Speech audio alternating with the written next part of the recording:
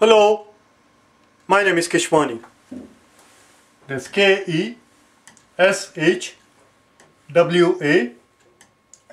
Keshwani. We are here because we want to prepare for the HESI.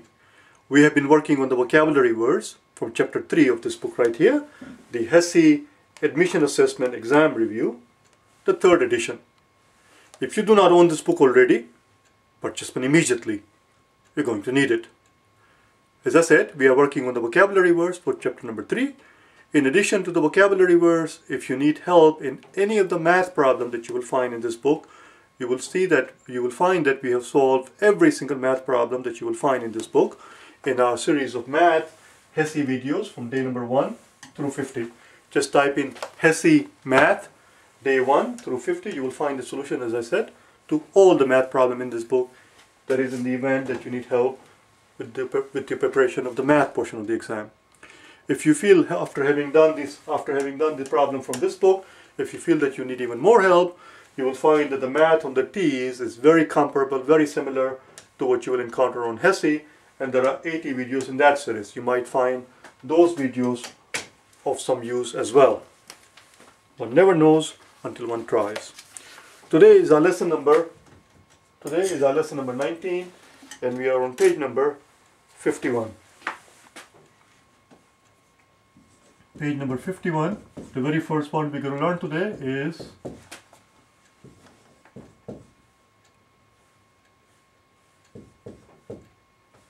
let's first write it before we worry about the pronunciation.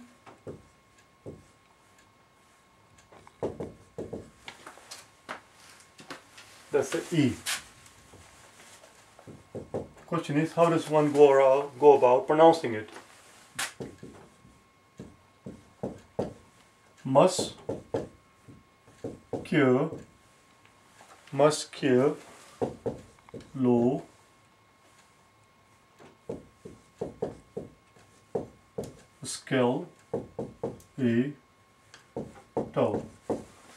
skeletal. Musculoskeletal. It's a mouthful. It has too many syllables. You have to make sure that you slow down, otherwise you will muck it up. Do you understand? Muck it up with an M, not an F. Don't get excited. Musculoskeletal. Musculoskeletal. What does it mean? It means exactly what it says. It has to do with muscles and skeleton, pertaining to or having to do with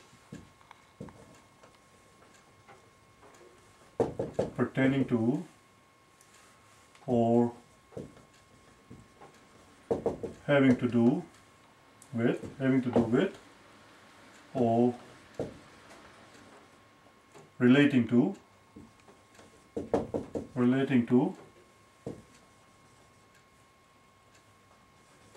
muscles and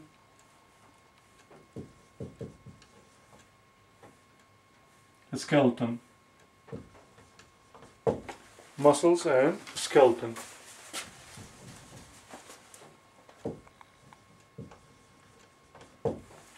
Musculoskeletal, having to do with muscles and skeleton.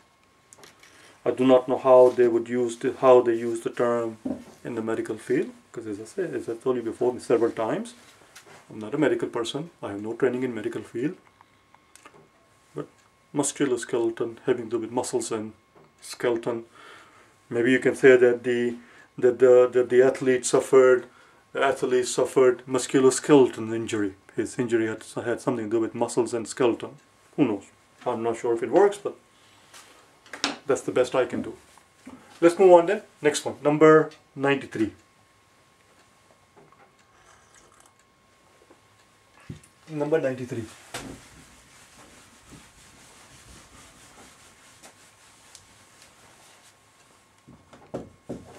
So if you were looking for some foreign guy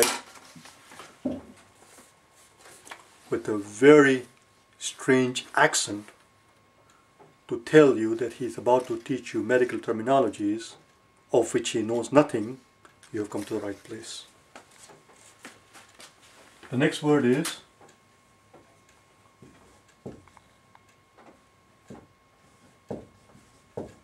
this is a very simple word. This It's a very simple word, and yet it has two equally acceptable pronunciations, and we're going to learn both of them. So here's the first pronunciation. Neurology.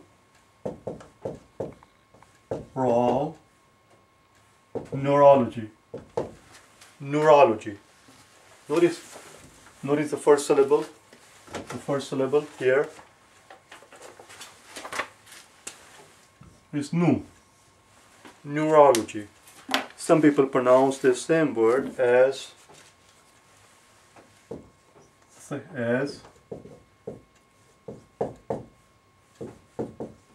neurology. Neurology with a Y sound in it. Neurology and neurology. They are both equally acceptable, as I said. Neurology simply means study of nervous system. Study of nervous system. The adjective would be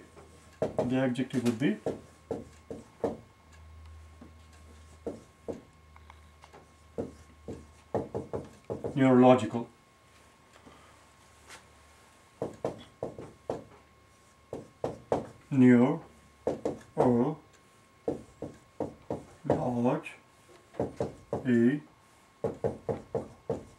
Neurological. Neurological, or sometimes you will see people use simply neurologic. They leave out the AL as an adjective. Neurologic. The damage was neurologic, or the damage was neurological. The disease is neurological. It's a disease having to do with nervous system. Let's move on then. Number 94.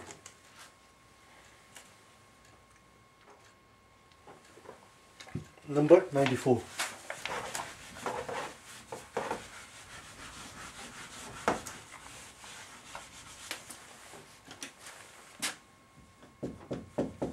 The word is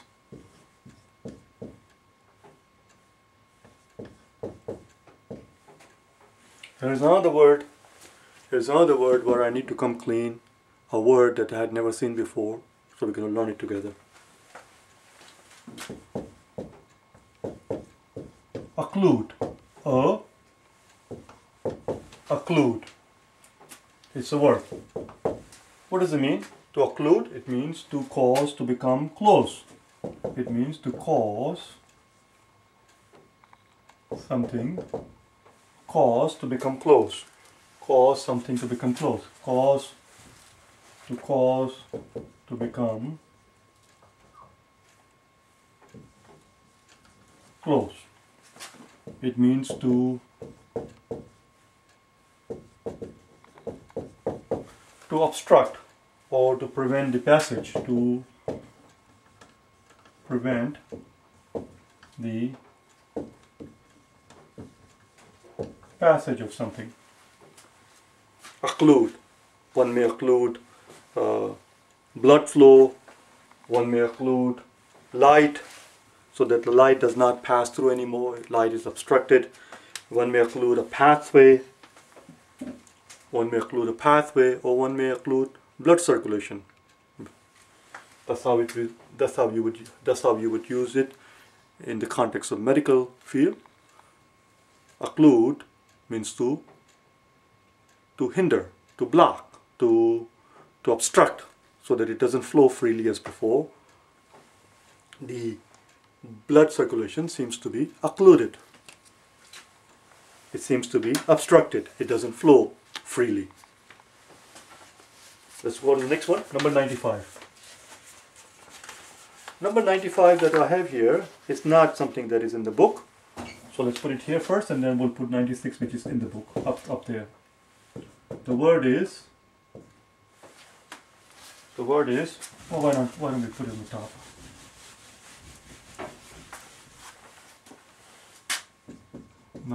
The word is, it's a noun, an omen. What is an omen? An omen is a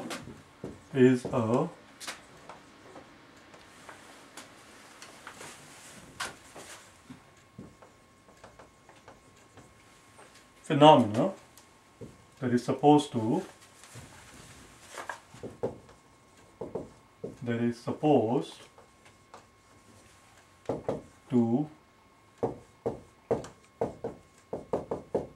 portend or foretell. Foretell means exactly what it says, to tell us ahead of time, to tell us about the future, to foretell. It's supposed to portend or foretell a future event. A future event. And usually, this word is usually used, it is something bad or negative. An omen has a negative connotation. It is usually something bad. It is a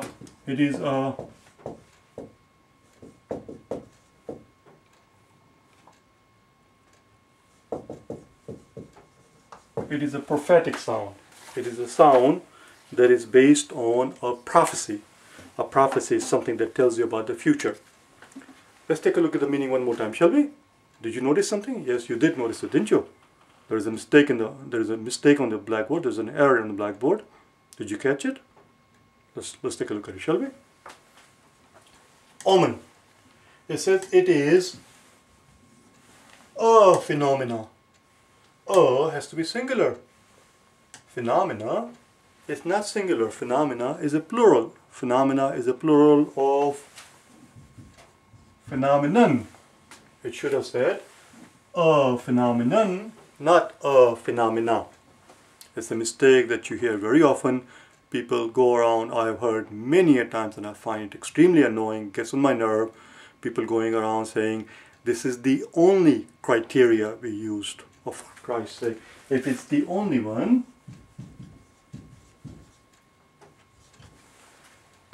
it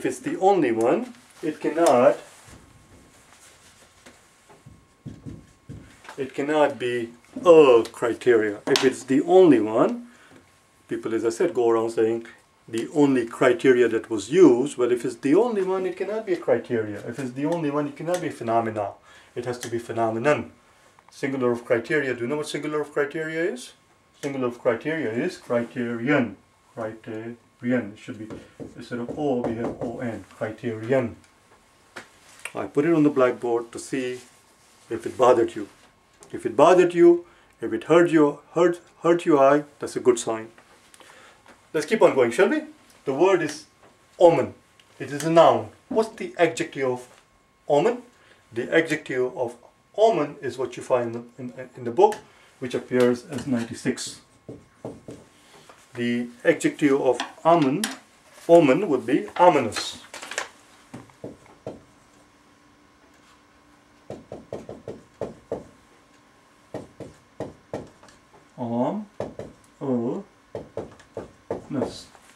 Ominous, which simply means that a sign that something bad or something horrible or something terrible is going to happen in the future. As I said, it is used typically in the negative context. Ominous is typically used in a negative context. It carries a negative connotation. It carries a negative nuance. Is there a word which has a positive connotation, positive nuances? Positive nuance, rather? Let's find out, shall we? A word which means, in other words, a word which tells us something about something that is going to happen in the future, but something that is going to happen in the future, something is a good thing, it's the good news, as opposed to ominous. Ominous carries a negative nuance. Let's find out, shall we? 97.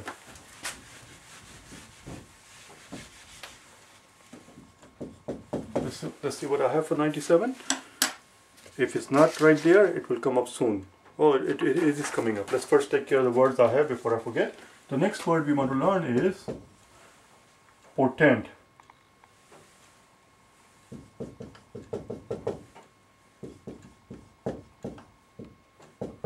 By the way, these words beginning with ominous was in the book. You will find that I numbered it as 96, but all of these other words that we're going to learn, 97, 98, 99 and 100, they are not in the book, so don't bother your time wasting looking for them. They're not there. Portend. What does it mean when he says it portends. Portend means to serve as a warning. As a warning of something bad that is going to happen, that is about to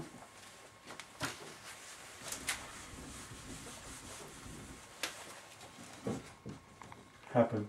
Just give me 1 second. I'm not still here. I haven't gone anywhere. Portend. It means to foretell something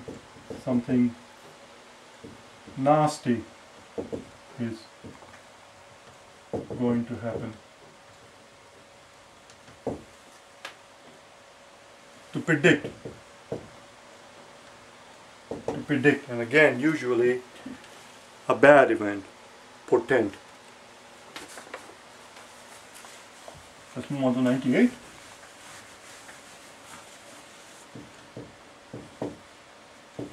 The word we used was prophetic. Prophetic,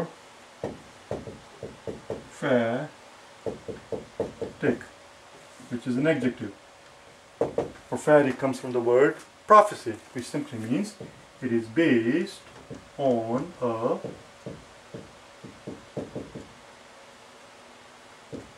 prophecy. It is based on a prophecy. It is based on a prediction. It is based on some knowledge that we have about the future. Let's learn a word which means to predict an event in the future, an event that is a good event that is a good news. Not ominous, but something that is good to happen. Let's learn a word such as that, shall we? In other words, a word with a positive connotation. And the word is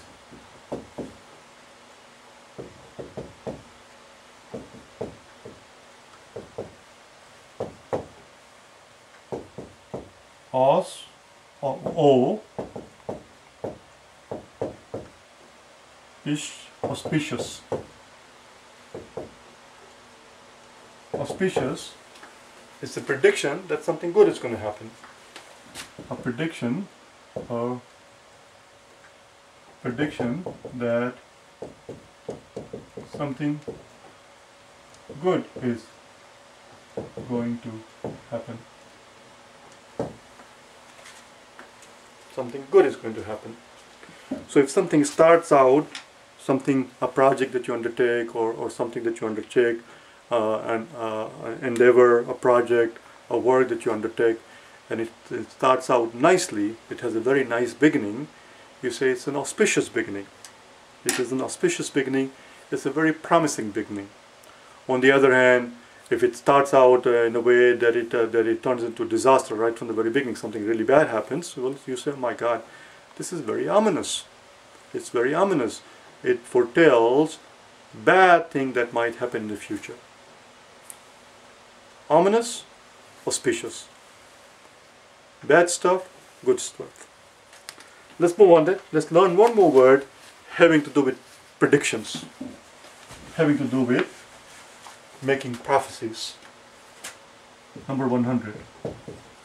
And the word is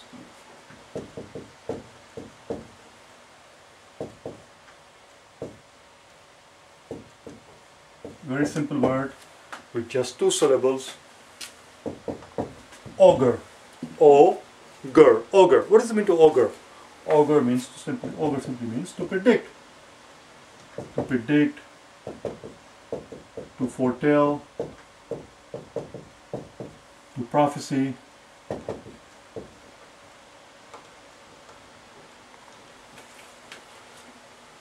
But the word augur is a neutral word. It doesn't have a positive connotation. It doesn't have a negative connotation. It does not tell you that something good is going to happen. It does not tell you something bad is going to happen. It simply tells you something is going to happen. It's a neutral word. Therefore, in that case, if we were to use the word augur, you would say something if something good, if you have good beginning in some project, it starts out very well, then you say it augurs well. It augurs well. On the other hand, if the project or something starts out badly, it starts out in a horrible way, terrible things happen, then you say it augurs badly. It augurs well, it augurs badly. But you have to put something at the end, because by itself, augur simply means that it predicts something. Well, what does it predict? Something good or something bad? Well, if something good, you say it augurs well. That was number 100. I'll see you tomorrow. Okay? Bye now.